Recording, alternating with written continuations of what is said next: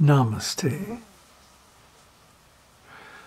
So, in this series on Vibhāva, we are gradually analyzing the different phases of the development of bhava, transcendental emotion. And this is experienced by the devotees in their various pastimes with their iṣṭa-devatā. Now, we're using as a text Rupa Goswami's Bhakti-rasāmrta-sindhu, which is a marvelous book. It only has one flaw, and it's a big one. It only treats devotion to Krishna. But Krishna is only one of so many different forms of the Godhead. Brahman expands in many different forms, actually unlimited different forms. And these forms are all worshipable in different moods. So if we look around the world, there are many different cults and sects and religions and teachings, all approaching the Supreme in a different way. These principles of bhava bhakti are applicable to all of them. Not just one form, but all forms of the Supreme, because they are equivalent. So, in the beginning we talked about sadhana bhakti, but sadhana bhakti isn't really pure bhakti. It's devotional service in practice.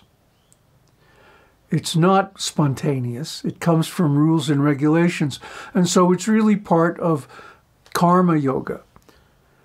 Bhakti yoga begins when spontaneous love arises in the heart. Actually, we call spontaneous love, but there isn't any other kind of love. Real love is always spontaneous. It's never forced or artificial. It's never, it cannot be commanded or ordered or invoked by rules and regulations. So, bhava bhakti, devotional service in ecstatic love, is the real bhakti.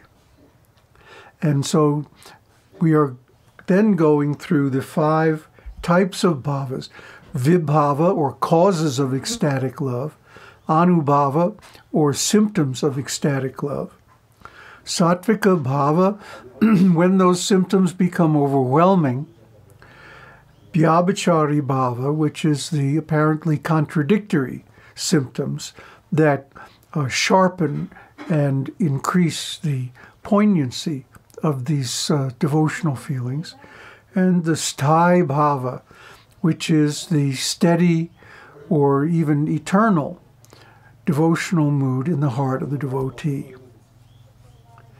So today, we're going to take a look at Vibhāva. Vibhāva is the cause of relishing rati, or ecstatic emotions, with the iṣṭa-devatā. Now, the structure of Vibhāva is that it has a alambana, or support, of 2 kinds. The bhakta, or devotee, who is the ashraya, or the subject of devotional love, and the iṣṭa-devatā, which is the ashrita, or the object of devotional love.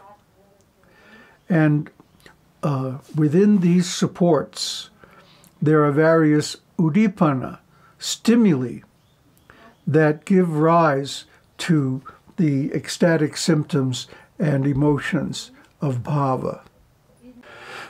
Now, what are these stimuli? Basically, they are the exalted qualities of the iṣṭa-devatā. Whether in a male or female form, whether as an avatar or lila avatar, yuga avatar, or any of the other classifications of forms of the Supreme. And basically, the difference between the Supreme Lord and, let's say, a demigod is that each of the forms of the Supreme, whether male or female, whether Shiva or Vishnu or any other form of God, has 64 basic qualities. And those 64 qualities act as stimuli for the development of ecstatic love. And what are they? He is always situated in his eternal form. He is omniscient, forever young, has a body made from condensed eternity, and possesses all siddhis. He has inconceivable great energies. He is the form of creation, expanding over tens of millions of universes. He is the source of the numerous avatāras. He rewards even the enemies he kills and attracts the ātmārāmas, the self-satisfied devotees.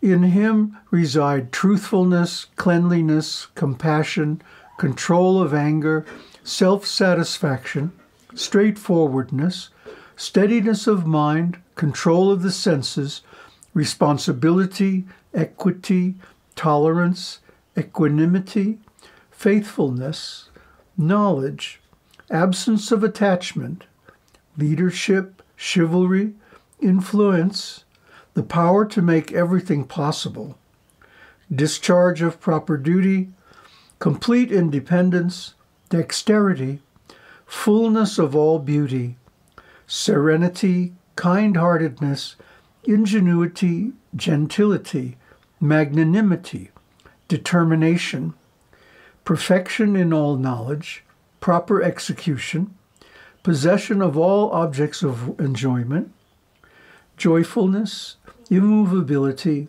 fidelity, fame, worship, pridelessness, unlimited being, eternity, and many other eternal transcendental qualities. That's our God. Now, even though I've used the male pronoun here, these qualities apply equally well to the female or feminine forms of God, goddess, as the mother, and so on. So in all cases, the worshipable God or deity is full of all kinds of qualities. And when we perceive these qualities, then arises in the heart automatically, without effort, this Vibhāva, this ecstatic love. So in the Bhakti-rasāmrta-sindhu, in the second wave of the Southern Ocean, there is a long list of shlokas from various Vedic literatures explaining or giving examples of these qualities. But since we don't have time for that, you can read it yourself. There's a link in the video description to download Bhakti-rasāmrta-sindhu, and you should read it, with the caveat that these qualities and pastimes and feelings of ecstatic love apply to all incarnations or all forms of the Godhead, not only Krishna. So instead of going through this long list, which is out of scope for our series here, let's just talk about some simple examples. For example, anytime you're reading the scripture and you come across a passage that is particularly beautiful or astonishing, something that just is amazing, blows your mind, or leads to a big cognition, such as, oh, that's why this is the way it is, and so on. This is Vibhāva. You're becoming aware of some of these transcendental qualities of the God, the Godhead, the Supreme, in any form. And this gives rise to a feeling of wonder, astonishment, amazement. excitement even.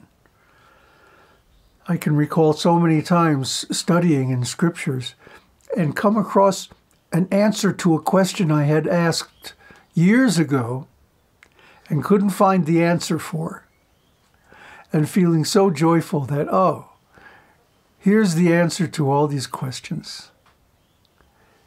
Or just an awareness of God's beauty and amazing qualities, compassion, karuna. For example, since I began worshiping the goddess, slowly, my health has improved. And oh, here's a great example. Almost a year ago, something happened, I'm not sure exactly what, and my lower back went out, and I started getting sciatica pain, which, if you've never had it, is really annoying. And everything I tried, even chiropractic treatments, they only lasted a few days, and then it came back. And different exercises and diet and whatnot, just, wouldn't do anything. So when I came up here in the mountains, my friend took me to one big Shiva temple. And Jageshwar, it's one of the Jyotirlingas, one of the most important and powerful temples in India. So I went there, took darshan, and then I bathed in the Ghat. Now this is like a mountain stream, very cold water. But somehow I got into it. You're supposed to go in 3 times. And then when you come out, you feel so much better. It's amazing. That pure cold water. And so I went in, took bath, came out, and I noticed no back pain. It was just gone. And it hasn't come back. So, of course I'm doing yoga every day and everything, to help with the healing. But still, it's an amazing blessing. And when you get a blessing like that, you become so thankful, so grateful.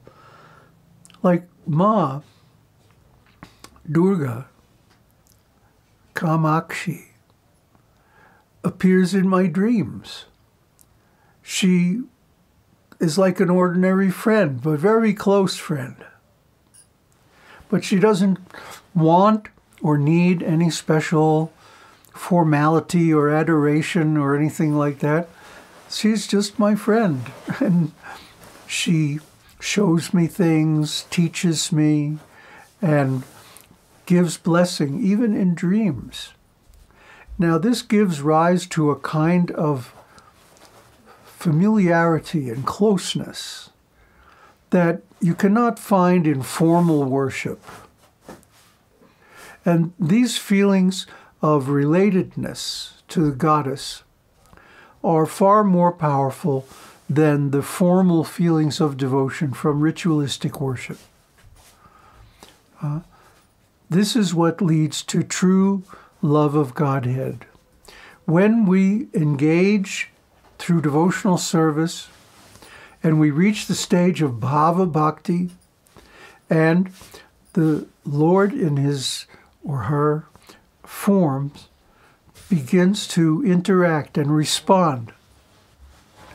And this gives rise to deep feelings of satisfaction and gratitude, and of course, intense feelings of love. And this is the origin then of the ecstatic symptoms that we're going to be discussing in the next several episodes. Aum Tat Sat, Aum Shakti Aum.